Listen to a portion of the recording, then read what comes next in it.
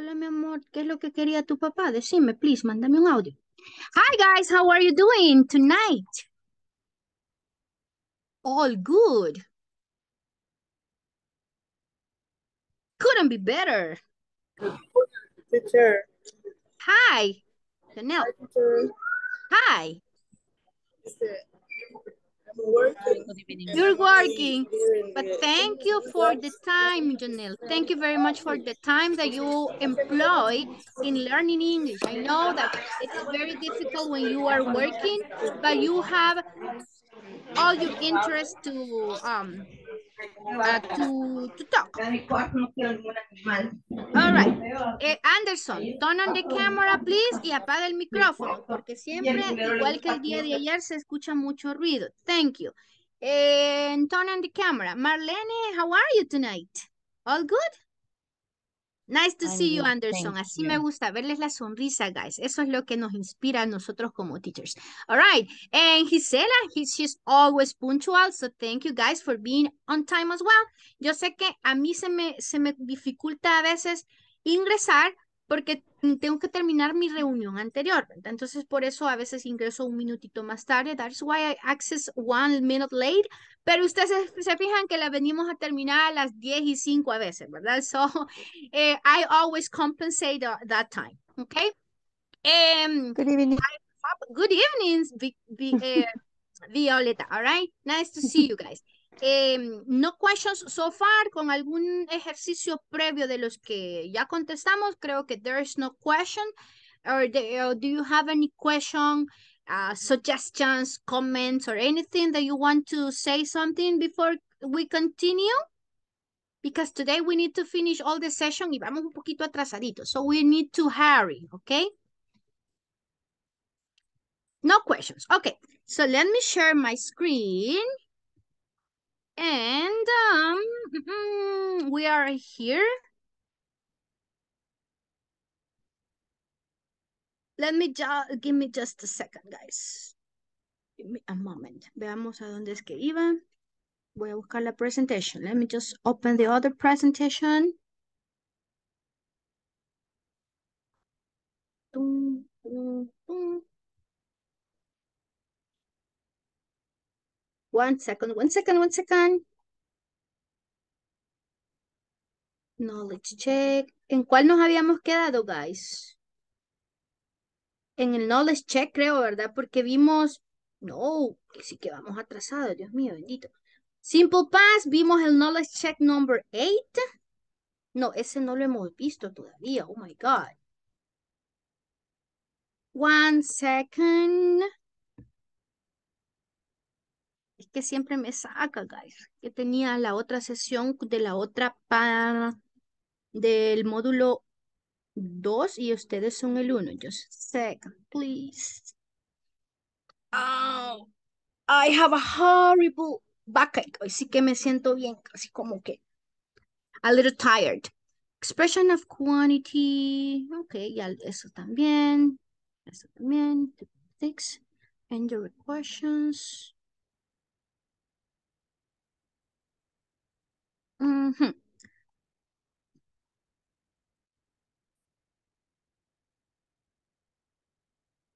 One moment.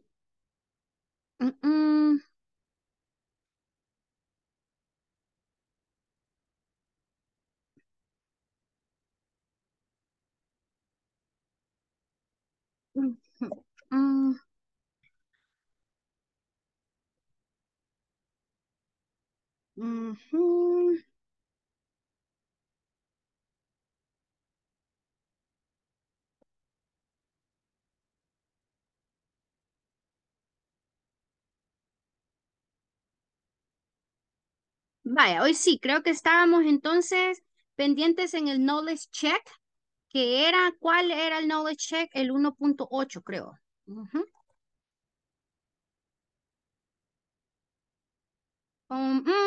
We did this already.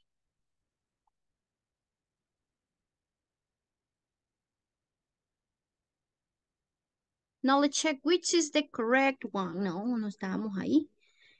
Simple past, aquí estamos, 1.8. Ok, Knowledge check, guys. Which option is a correct way to answer the question? Were you good students in high school? What do you think? Yes, I was. Yes, I was, all right. No hay were nunca, ¿verdad? ¿Cuándo es el único momento que ocupamos were? Me ayudan con las cámaras, guys, please. All right. ¿Cuándo ocupo were, guys? Solo cuando estamos hablando de algo irreal. Así como si yo fuera, si yo estuviera, solo ahí ocupamos were, ¿ok? Pero normalmente siempre va a ser was. The second, can you read for me, Marlene?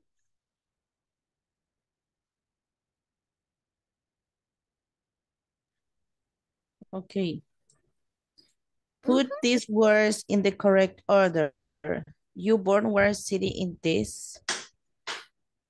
Okay. Put these words in the correct order. You born where, this city, and this. Ajá, so. Were you born in this city? Hey, very good. Tiene que ser were you primero, ¿verdad? El verbo to be.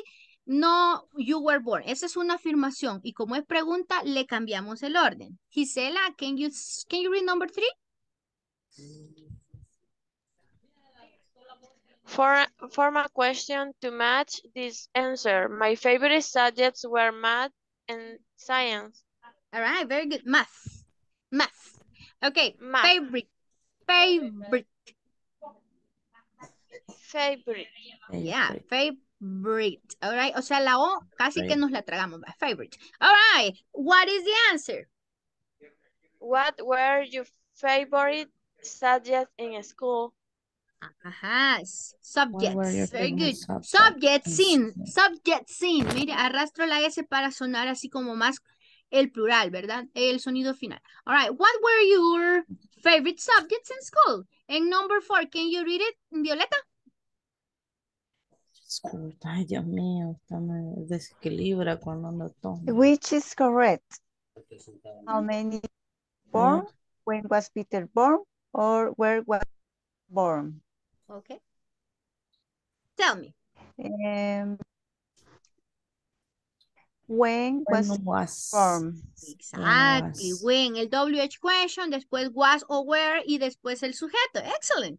Ven que el simple past del verbo to be es súper fácil. Okay, choose the best option. Continue reading, Anderson.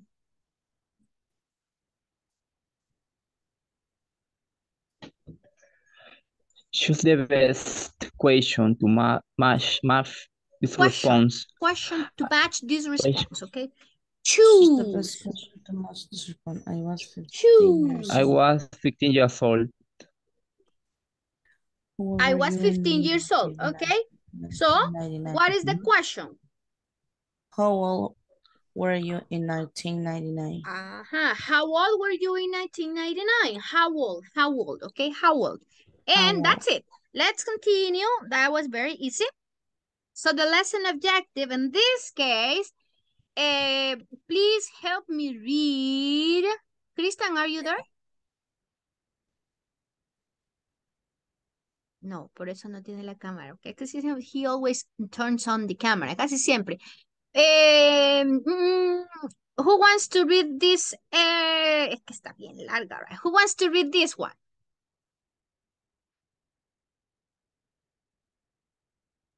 Okay, Marlene. Okay. Build English conversational skills with the phrase used to. Conversational skills with the phrase used to, okay, which you can use to describe your childhood or past. By the end of this class, you will be able to form statements, negatives, and short answer with used to. Learn English phrases like I used to be very phrases like I used to be very messy when I was a kid. Okay. But now I'm very neat. And I didn't used to follow politics, but now I read the newspaper every day. An oral English comprehension exercise is include. Include. ED? ED? Include. No. Included. Remember the included. Very good. Acuérdense, la D y la TED siempre se lee. Very good. Thank you. A nice pronunciation. Super. Okay, guys. So, the statement with used to, eso significa that there is a past habit that you don't do or you don't have anymore. All right? It was in the past, but it is over. All right? You don't do it anymore. That is basically what this expression used to mean. Okay? Algo que solía hacer, but you don't do it anymore. Okay? Así que este video creo que ustedes ya lo han visto, guys. Pero, ¿por qué lo vamos a escuchar? Porque después de esto hay una preguntita sobre ese... ¿Ve? ¿Sí?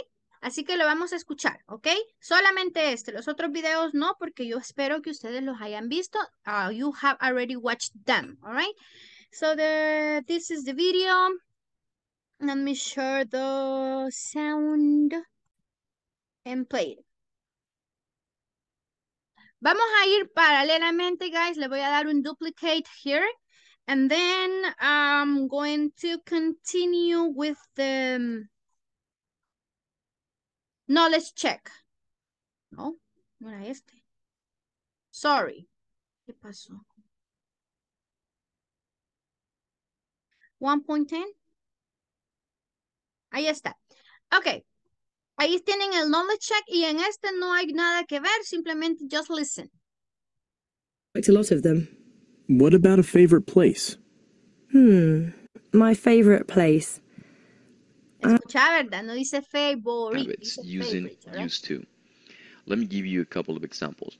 When I was a kid, I used to be very messy, but Okay. now I'm very neat. I am going to ask you for a few examples if we have time, all right? Otherwise, we will have time to practice. Remember, we always have extra time sometimes because there are some topics, but at least the first week, it's a little bit busier than the others. Remember, since the next week, we just need to cover the session 3, and that is very, very, very short. I mean, at least it's just 1, not 2 like in the first week. So we will have extra time for sure. And now, ay, guys, miren, si me ven con esta cara, no van a pensar que es como que, puchica, la teacher le caigo mal. Es porque I have a horrible backache. Ahorita siendo con un dolor de espalda muy, muy fuerte. So, I'm sorry. So, lo siento si me ven con la cara así como, porque hasta la cabeza me está doliendo. Ok, so, pero aquí estamos, guys, ¿ok? Hay que ser responsables con nuestro trabajo, ¿ok? El trabajo es una bendición, dice por ahí. All right, so, 11.11, ahí está, guys, miren, the questions is, where did she grow up? Where did or what hobby did she have? What kind of games did she play? Also, what did she collect, right? Oh, she collected this and this and that. Okay, ahí tenemos las opciones, super easy, así que solo pongamos atención al video, right? Se los voy a dejar ahí y ustedes me dan la I used to respuesta. have a lot of hobbies. Voy a tomar una pastillita y voy a ir a traer agüita, okay? Just pay attention to this video. Can you listen? ¿Sí pueden escuchar? Yeah, okay. But now I don't have any free time. I didn't used to follow politics, but now I read the newspapers every day. You'll also listen to a short conversation which illustrates how this topic is used. Let me get started by presenting some structure. As I mentioned, what we're going to do is we're going to try to become familiar with the usage of used to.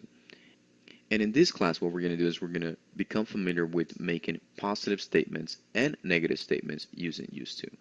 So here are a couple of examples that we want to learn. I used to collect comic books. I didn't used to collect anything, but now I collect art. And I'm just borrowing the examples that are here, but of course I'll give more details about this in just 1 second. But the first thing that I would like to do at this time is that I would like to have you listen to a conversation and you will learn how this topic is used And after that, I'm going to start explaining how to structure these sentences together. So let's do that right now. Let's listen to that conversation that I'm talking about. Thanks for taking the time to speak with me, Jerry. Oh, it's my pleasure.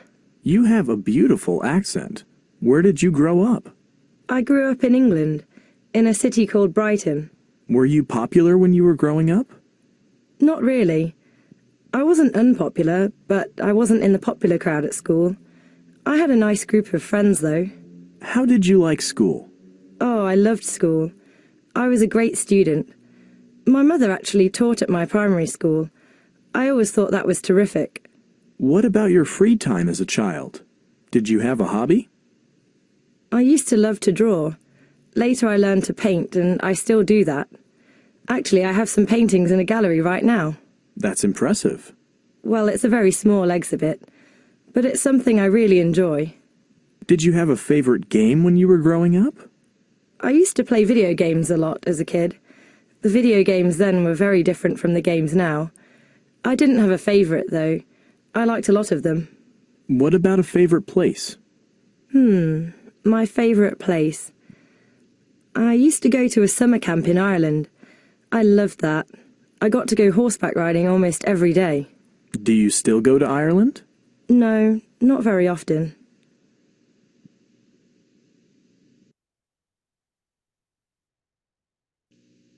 Let me start by explaining this chart. First of all, let me just get the concept out of the way. Used to refers to something that you regularly did in the past, but you don't do that anymore. And let me get started by explaining positive statements. So what I'm going to do at this time, I'm just going to put the formula here, and we're going to try to make sense of the positive statements that are outlined there for us. So what we're going to do at this time is we're going to borrow that first example that you see there. So we have I is the subject, and then this follows used to, and then we're going to have the verb. It's going to be in the present. So I used to, and in this case, be.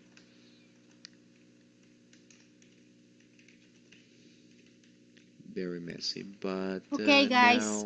I will stop the video at this moment. So just to answer the other questions. Just to answer the other questions, okay? So for now, let's check. Where did Jerry grow up? She grew up in Brighton, England. Thank you. Thank you. What about number 2? Did Jerry have a hobby? Jerry used to paint and she still paints today. Thank you, Marlene. And the rest, guys? You didn't pay attention, okay? So what is the answer, guys? I'm sorry, Marlene. The first one, Jerry used to paint and she still paints today. Okay, so it is a habit, but he still has the same habit right now, okay? Read number 3, please, Gisela. I used to play basketball and football when I was a kid. Okay. Okay. Number 2. It's the, all right, choose the best response. What games did she used to play? Oh, so she used to play basketball, all right, when she was a kid. Oh, he was a kid, I guess he was a guy. Okay, number 4. What did she used to collect when you were a kid?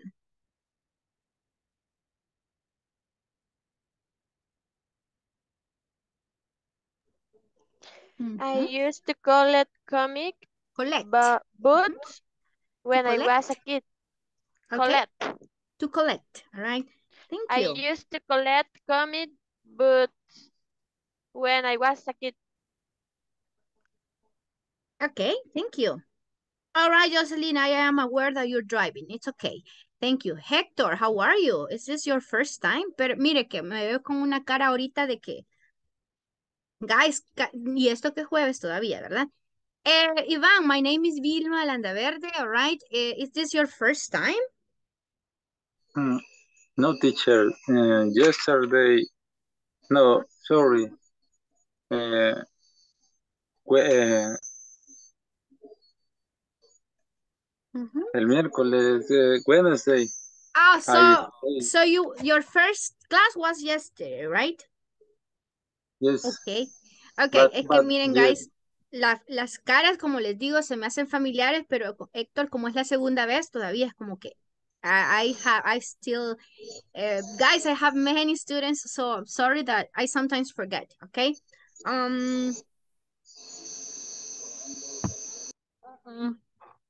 I hate drinking pills, guys. Eso es horrible. I hate it. But I hate more the vaccines, right? Las vacunas, las inyecciones son peores. All right. So what is the answer for number 4? Oh, sorry. Collect comic books, right? That was the answer. La primera o la segunda, guys. Es que no les he explicado. The first one. Muy bien. Very good. What about number 5? My job was easy and relaxing. I used to work from that. Ajá, very good. Ahí está las respuestas. There you have the answers. What was the mistake?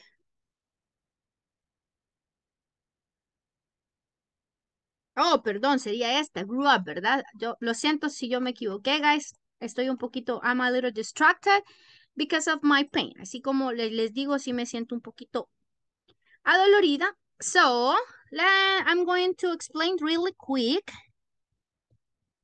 el uso de el used to. Okay. To talk about used to, it's when we're talking about a past habit, but we don't do it anymore, all right? What is the structure? The subject, I used to, and the verb will be always in the infinitive form, okay? Easy.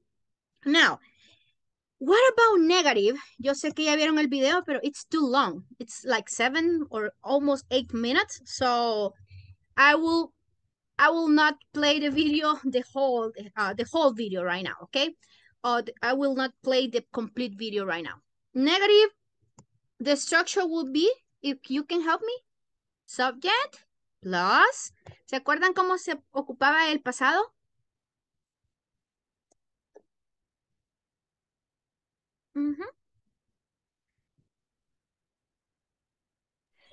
Didn't. Exactly. Did not. O didn't. ¿Y cómo se pone el verbo? How is the form of the verb? Present. Ajá, in infinitive, okay? So the verb doesn't change. It only change, oh, bueno, el used to en este caso se pone así, así, used to. Aquí sin la D, ¿verdad? Used to y el verbo principal siempre de base form, okay? So I didn't used to go to any excursion. No me daban permiso. My parents never gave me permission. So I didn't used to go on excursions, okay? Or on different trips. Ahora, how do you form the questions?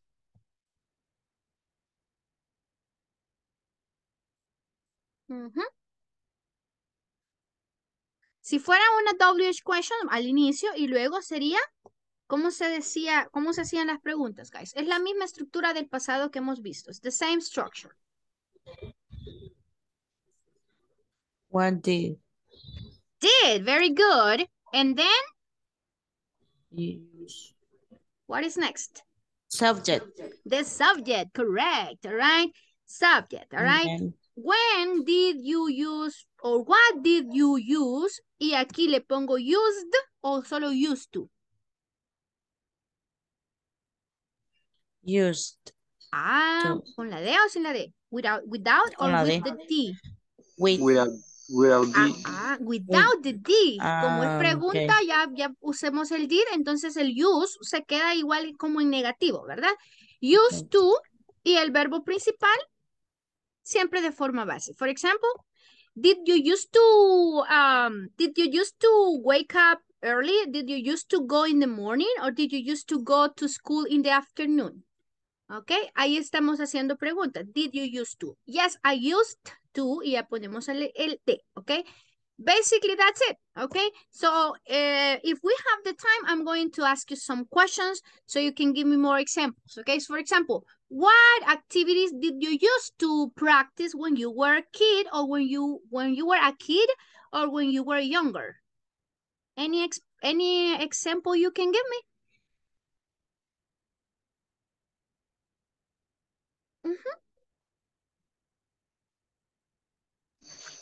Could you repeat the answer, teacher? The question is, what did you used to do when you were younger or when you were a kid? ¿Qué solías hacer cuando estabas pequeño? ¿Cuando estabas menor? ¿O cuando eras un niño? What did you used to do? Ahí le pongo la pregunta. What did you use? Perdón, sin la E, sin la D. What did you used to do when you were a kid or when you were younger? Marlene? I used to dance every day in the school. Very good. At school. Okay, thank you. At school. When you were a kid.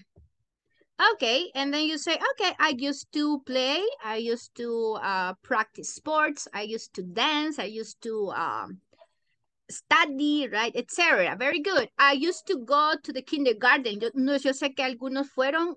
¿Quiénes fueron al kinder? Todos fueron al kinder. Ada, usted fue al kinder, Ada. Did you used to go to kindergarten? Antes no había, ¿verdad? Bueno, por lo menos en mi caso, Ada, I never went to the kindergarten. Did you used to go to the kindergarten, Ada? Yes. Yes, todos están bien jovencitos. What about you, Carla? Did you used to go to kindergarten?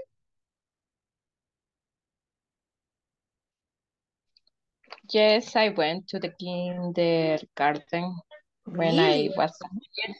All Yes. right. I never went to kindergarten, guys. Okay. And so, tell me another example, okay? What did you used to do when you were a kid? Ya me dijo uno Marlene. Very good. Another. Tell me more examples. Everybody, guys. Todos estamos en la clase, so I need everybody's participation, all right? When I used to go to the to play basketball sometimes. To the park. No, Where did you used to go to play? I used to go to the gym and basketball too.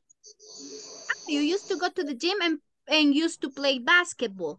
All right, so that means that you don't go to the gym anymore, Violeta. No, there is not much time, right? Probably. Especially since I keep born, exactly. I couldn't. Since she, right? It's a she, right? It's a girl or a boy? She and he. Oh, yeah, you have two kids. I'm sorry. All right. Two kids. So, yeah. You can say, oh, right, when they were born, okay, oh, when my daughter was born, acordémonos que el verbo nacer es be born, ¿verdad? When she was born, thank you very much. Born. Good example. Another, guys. Teacher. Used to go to gym and play basketball. Basketball, Any other? When I was a kid, I go to the trip with my... Yo voy, I go. Ocupemos el used to, solía, ¿verdad? I used to go to trip with my family, a river, and I walked 1 hour. So you used to walk 1 hour, ¿verdad? Yo caminaba, está bien, pero decimos I used to, ocupemos el used to también, así como lo dijo en la primera oración. Very good. I used to walk 1 hour. All right, now you don't walk. Yes. All right, excellent. Nice. Okay, another. Anderson, your example. You're very quiet. You used to go to fish. O go fishing. Yes. You used to go fishing, okay? Podemos dejar solo ese, go fishing, all right? Cuando estamos hablando de, sorry guys, when we're talking about any recreational activity, siempre decimos go no sé qué con un ing, okay? Go fishing, go hiking, go running, etc. Okay? Good example. Carla, what is your example?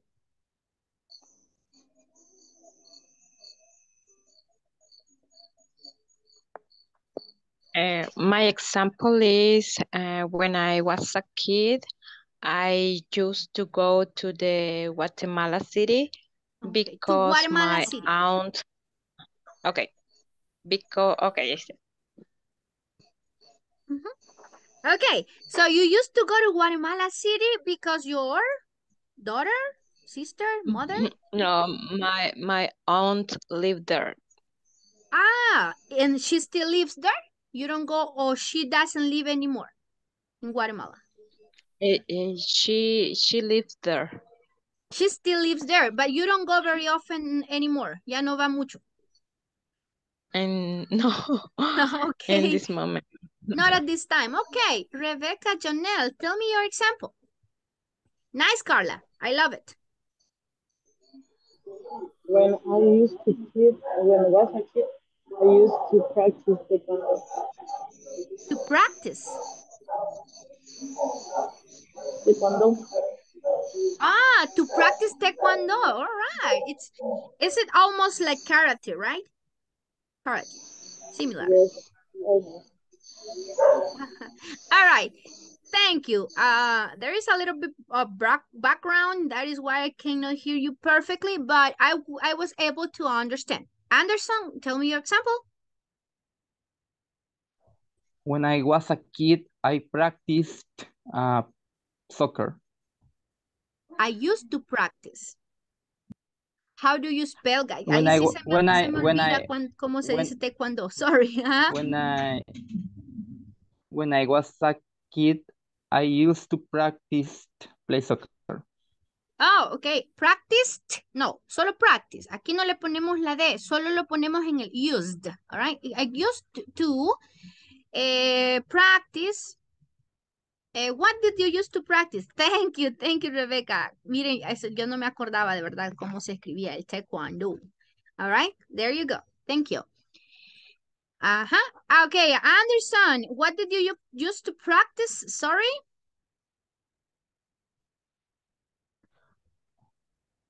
When I was a kid, I used to practice play soccer. Okay, Soccer. sin la D, practice. Solo el used to practice.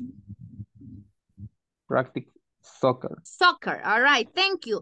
So, ahí puedo decir, Anderson used to practice, solo le cambio el sujeto, ¿verdad? In this case, for example, with Jonelle. Oh, Chanel, it's a lot. I love this name. Me encanta su nombre. All right. Jonelle used to practice taekwondo. Okay. Do you want to add something? ¿Alguien más que quiere agregar algo, guys? If I ask you, Amanda, if I ask you, did you used to practice taekwondo when you were a kid?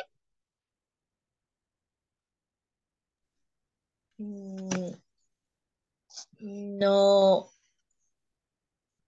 I not. I not. Aquí está la respuesta. Miren. No.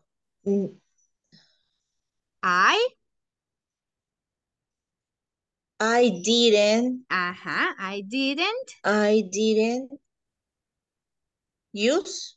Use, sin la E, sin la D, perdón. Use to practice. Use to practice. I didn't use to practice. Taekwondo. Ok. Taekwondo. Good. Miren, ahí lo decimos en negativo también. Okay, guys. Thank you very much. So, let's continue. And we should finish the lesson 12. The lesson 2 today. Entonces, aquí ya estábamos hablando de use to. Ya lo vimos. Así que, let's answer Ahí está también cómo hacer la pregunta, ¿verdad? Justamente lo que yo les acabo de explicar, ¿ok? Ahí, did you, did she, y todo es used to, used to, used to, ¿ok? Es lo mismo que diga, did you play? Ya, casi que es lo mismo, ¿ok? Pero it's another way to express, ¿ok? The past habits. What else? 11.14, I'm sorry, 1.14. Knowledge check, guys. Which is the correct one? In number 1. Help me, please. Los que estamos en la clase, ¿verdad? Poniendo más atención. Elizabeth. Marlene Elizabeth.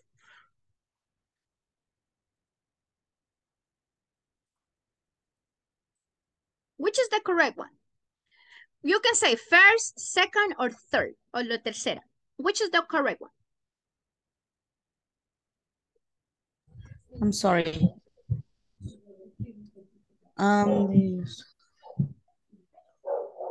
For me, the second. Thank you. Thank you. Gracias. Do you use? Teacher, Yes, for me, the second one. Did you used to worry about money when you were younger? Okay. The second one. Did you exactly. Why? It's raining right now, guys. In Suchitoto, it's raining. Okay. That is why this afternoon was so hot. Por eso me decían, hoy va a llover, me dijeron. Fíjese. It was so hot. Así dicen que cuando está bien caliente llueve. Right. So now it's raining. All right. ¿Por qué no sería la primera? Porque lleva el used. ¿Ok? Y used to no lleva el verbo, ¿verdad? La tercera. So the second one is the most appropriate word, sentence. All right? What about number 2? Help me, Christian.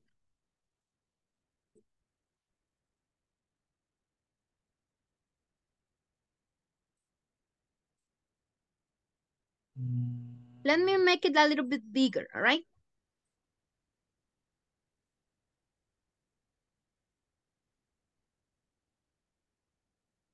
I think the correct answer is The correct answer? Answer? Answer.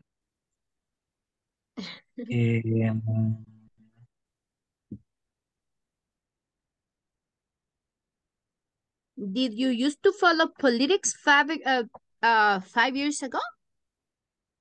Did you used to follow con la ID, the second? Or did you used to politics 5 years ago? Which one is the correct one? Sorry, I think I Think. No, think. Tiene que sacar la lengua para hacer esa pronunciation. Think, all right? I think. The correct answer is number. No. You're not paying attention, Christian. No me está poniendo atención, ¿verdad? You're very distracted. Are you at work? ¿Está trabajando? Are you working? Yes. Okay, that's the reason why. Don't worry, I understand. Why do you think... Dígame, Christian. Come on. Vaya, mire. Le voy a poner rapidito esta diapo. All right, let me... Remember, if it's a question, we need to use did, subject, and then use to más el verbo principal de forma base. Así como, ¿cuál sería la más correcta aquí? Which is the correct one? Used to follow. Used to followed. The number 1 is the basic form of the... Because it's the base form, right? That is correct. En la segunda, en the third one, no hay otro verbo. Entonces no tiene sentido, ¿verdad? Porque el verbo politics no existe, ¿ok? What about number 3? Can you help me read? Guys, ya, después van a decir, es que solo a Xiomara le pregunta, es que solo le pregunta a Marlene, así que quiero que también los demás me levanten la mano si quieren decirme la respuesta. Ahí tenemos a Amanda, right, there you go, Amanda, tell me.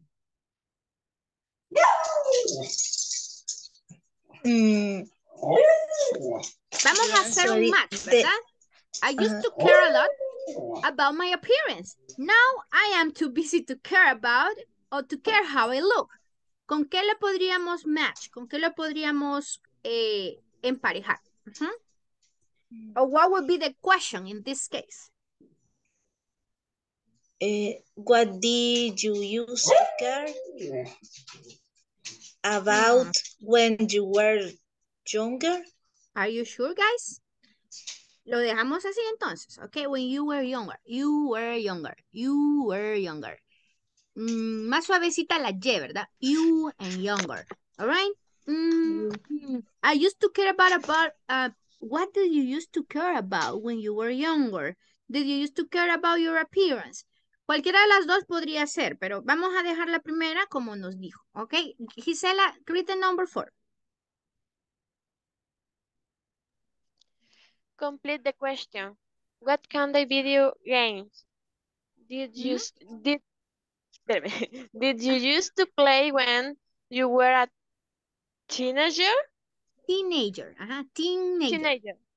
So did this you would used be to play when you were a teenager? All right, thank you. What kind of? Everybody repeat. It's not kind of. You know, kind of. All right, kind of. Kind of. What kind of video? Kind of. What kind of video games? Kind of. The first, second, or third one? Second. Yeah. Ahí está. Very good, guys. Y si pusiéramos esta, por ejemplo. Did you used to... ¿cuál era? Vamos a ver si nos la toma correcta. No, miren. Pues sí, tenía razón. Sería esta. Okay. So we have that answer already. So we will continue with the 2.1. The 2.1 or two. Well, actually, can you help me read? Who wants to read these instructions, guys? Poquito larguito, but can you read it for me? Yes. Can I? Okay. Lesson object. Learn how to describe problems using count and not count nouns.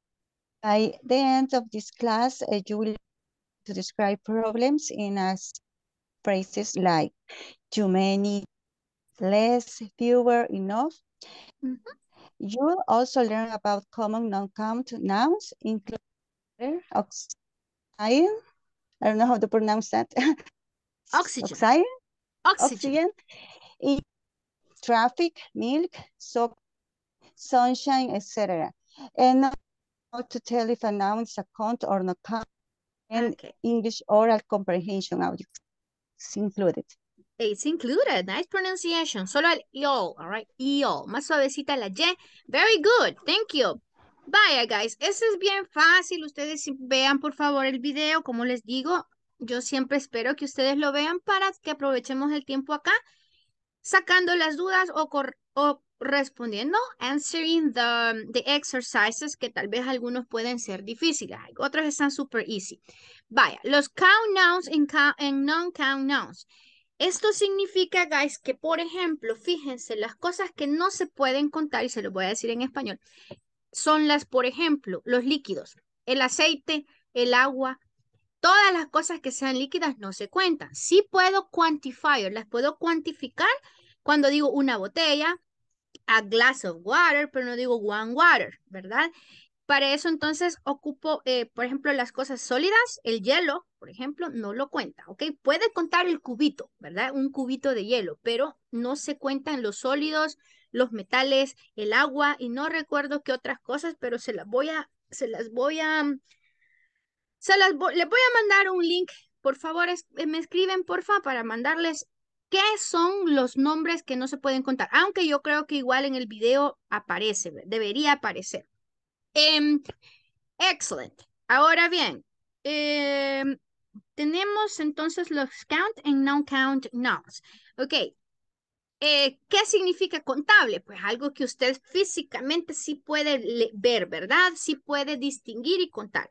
Un lapicero, one pen, two pens, three pens, etc. O sea que se puede hacer un plural, ¿ok? Sí. Lo que tiene plural, y se le puede poner la S, o por ejemplo, child, children, los que incluso pueden ser irregulares, pero se pueden contar. Ok. Pero, por ejemplo, si yo digo, too many, eso significa que puedo contar, many. Pero yo digo too much, es que no puedo contar. I have drunk too much water. Too many pills, muchas pastillas, all right? Many es para count, nouns, y para non-count, ¿cuál sería? Les dije, I just mentioned. Much. Much, ¿verdad? How much o too much. Muy bien. Less, como hay menos estudiantes. Today we have less students. Eso puede ser como para ambos, ¿ok? Countable o non-countable. Enough. I have enough water or there are enough students. El enough puede ser también para ambos, pero más que todo para non-count nouns. Ok. What else? Ahí lo que estaba diciendo, what Violeta was reading is that for some things, for example, the oxygen, no puedo contar el aire tampoco, ¿verdad? Y el oxígeno es aire. O es un gas, for example. Something related to gas, it's also non-countable. All right, the water, as I mentioned, or liquid in general, no. Traffic, no digo, hay un tráfico, así lo decimos en español, pero en inglés no decimos, there is one traffic, decimos a lot of traffic. Cuando ocupamos a lot, podría ser también para ambos, muchos niños, a lot of children, a lot of traffic, mucho tráfico. Puede ser para ambos también, etcétera, etcétera. Miren los rayos del sol, ¿cómo lo va a contar? Imposible, ¿ok? O las estrellas, aunque sí vemos el planeta, ¿verdad? Pero las estrellas en general no se podrían contar, aunque sí podría decir many stars, ¿verdad? Pero sí se podrían contar, pero casi que imposible, ¿verdad? Sí podemos contar algunas cuando está bien, cuando ya está de noche, ahí sí las podemos ver, ¿verdad? Pero de lo contrario, no. Entonces, también cosas relacionadas al sistema solar, por ejemplo, o al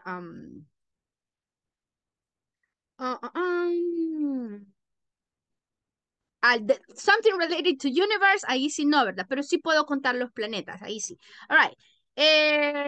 So, saying that, or with that being said, I will, and I hope that you watch the video so you can actually have a better notion of this, of the count and non-count nouns.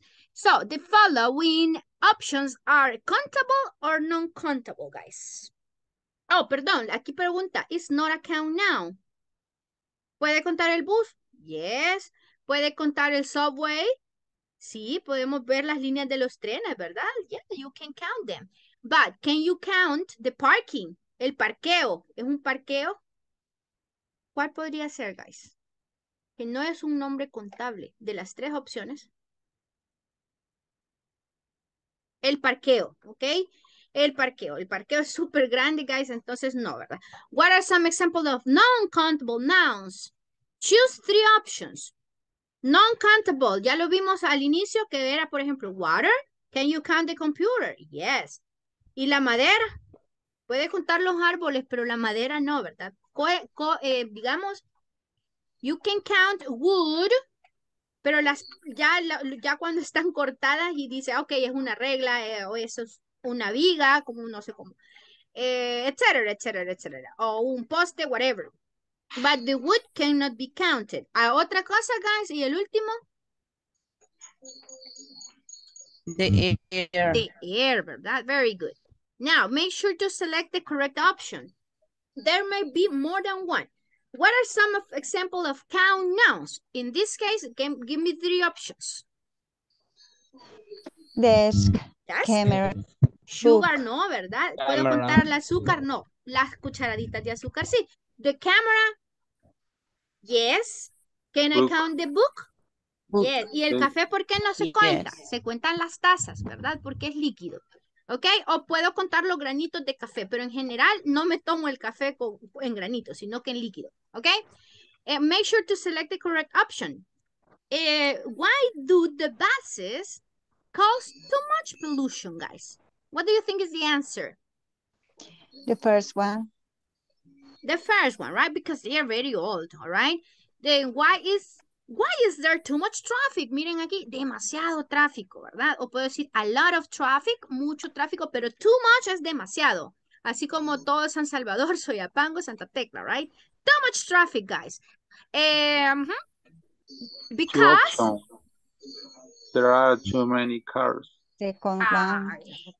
Estas preguntas fueron como para kinder, ¿verdad? Ok, guys. Thank you. Pero sí tienen la noción de qué se cuentan y qué no se cuentan. Así que good job. So, in this case, by the end of the class, you will be able to discuss transportation. Tampoco el transporte no se cuenta, ¿verdad? Simplemente se usa quantifiers, o adverbios de, espérenme, let me charge my computer. Just a moment, guys, just a second, quick second. Si no me van a dejar, voy a dejarlos hablando solo. Otherwise, I will leave you talking a lot by yourself. Okay.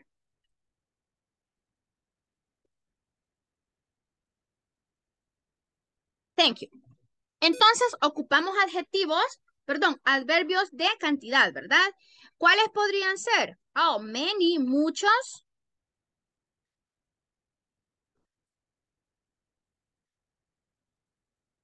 Enough, many, fewer, and more. ¿Ok? ¿Cómo podríamos decir que hay algo? Hay mucho, o hay poco, o hay no sé cuánto. Hay ¿cuántos estudiantes? How many students are there? Are there in the class? Today there are 2, 4, 6, 7. How many students, guys? Somos, I guess we are 11, right? There are, ahí digo there are. Si digo there is, si es una cosa, puedo decir there is. Okay, there is one boy without the camera. Hay un alumno sin cámara. There is one student. Pero también puedo decir, we can also mention, oh, there is some water. Hay algo de agua aquí. Okay, some.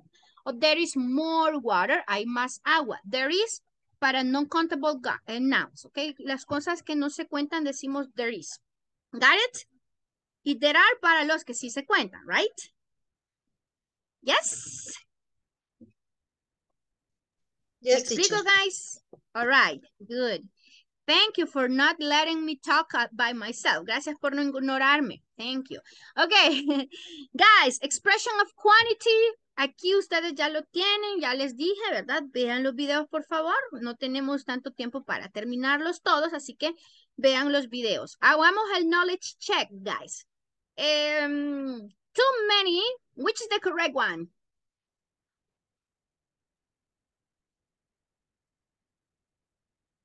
There aren't too many police officers in my city. ¿Se puede contar los policías? Claro, ¿verdad?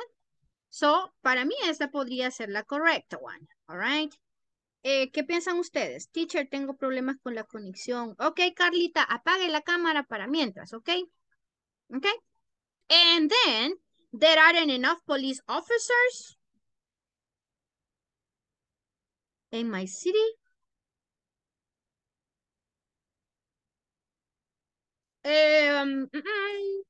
¿Cuál escogemos, guys? The answer one, teacher. First one. The number one, ok. No hay muchos o suficientes policías. Entonces, que el enough no necesariamente lo voy a ocupar para contable, ¿verdad? Generalmente se ocupa más para cosas incontables. Ok. There is too much traffic, so the government needs to build what?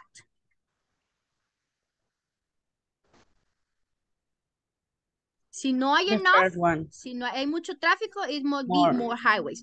Which is the correct? There are too much pollution? There are. No, right? There is too little? Too little? Tampoco. There is too much pollution. All right, number 4.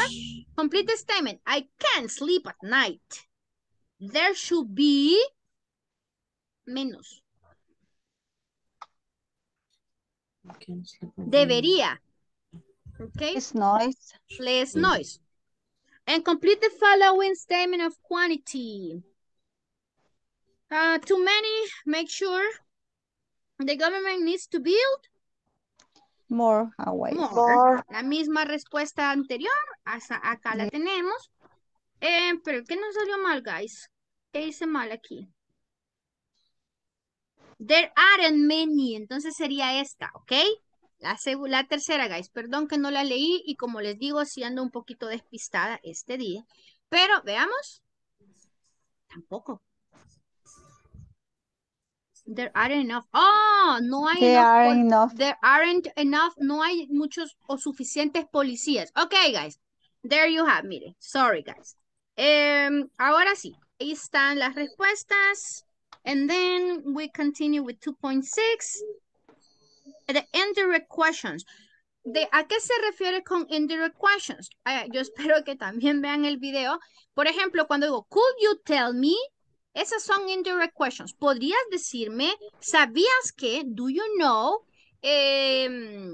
Ahí está otra. Can you tell me? Could you tell me? Do you know?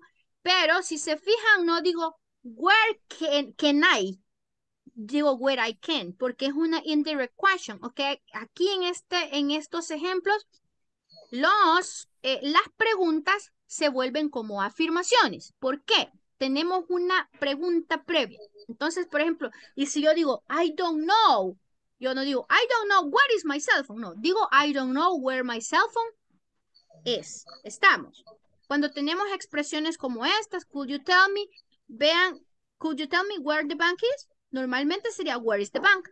Pero cuando tenemos indirect questions, usted solamente ocupa la forma como una afirmación. ¿Estamos? And you can watch the video later, guys. Ahí está para que ustedes lo vean y hagamos un knowledge check, ¿ok? Based on the listening activity, el video 2.7, can you tell me where the nearest ATM is? Si ustedes ya lo vieron, me pueden ayudar con las respuestas, all right?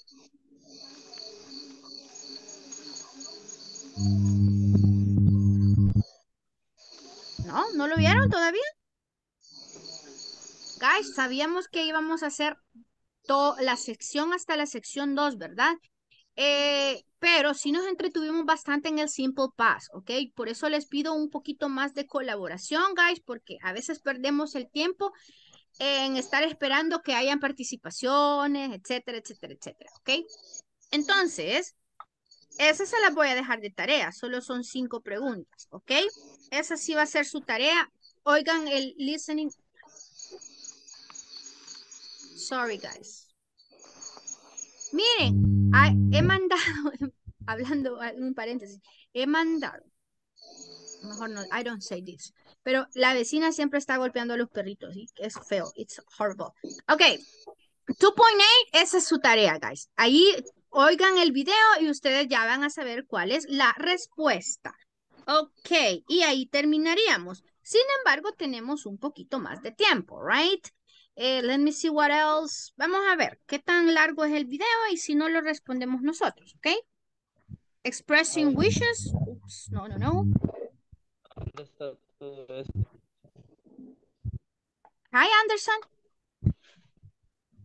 ¿A dónde están esos ejercicios? ¿En dónde los puedo encontrar? Porque no sé. ¿Alguien le Los puede enviar, videos y guys? todo.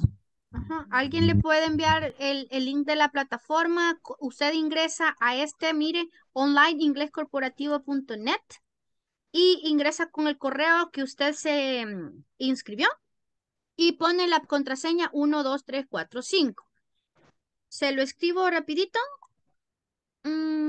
Ajá. Gracias. Ahí se lo están mandando también, ¿verdad? Ahí está. Bueno, chicos, veamos el knowledge check. Entonces tendríamos que ver el video. Enter questions. ¿No? ¿De cuál era, dijo, guys? The 2.7. All right, let me see. 2.7 is this one. Ah, pues sí, aquí está. Vaya. Veámoslo. Creo que no, espero que no sea tan largo. I hope it's not too long. By the end of this class, Y you'll be able es to muy ask largo, guys. Así que por eso les voy a dejar tarea que lo vean. ¿Ok? En eso sí les voy a pedir disculpas por el tiempo, pero por eso les digo, guys, aprovechemos el tiempo cuando estamos en la clase. Pongamos atención porque hay veces que nos tardamos mucho en responder, que nos estamos mucho pensando. Yo a veces incluso les digo, ok, quiero respuesta, quiero pregunta. Y hay personas que todavía se quedan como no tienen la pregunta y ya les advertimos previamente.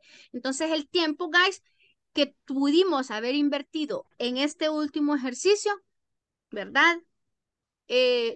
Tal vez lo perdimos en otras cosas que tal vez estaba como esperando quién me pronunciara, quién respondiera, etcétera. Entonces necesito también de su apoyo para que nosotros avancemos más rápido. Entre más rápido avanzamos, mejor, ¿verdad? Aprovechamos, we take advantage more of our time, ¿ok? Así aprovechamos mucho más nuestro tiempo. So, guys, voy a escuchar el video y si tienen alguna duda, me avisan y yo les mando las respuestas, ¿ok? Yo se las voy a mandar, no se preocupen. Les voy a mandar un screenshot en este momentito, antes que se me olvide, pero por favor, no vean el screenshot y no respondan así todavía. Escuchen el video primero. Nos vemos el día lunes, guys, ¿ok? Take care, please. Okay, por favor, bye, vean los bye. videos, guys. Bye, Good bye. night, everybody. Take care. Good evening, Bye, everybody. All good right, bye, evening, bye, guys. everybody. Take care. Sure, thank you.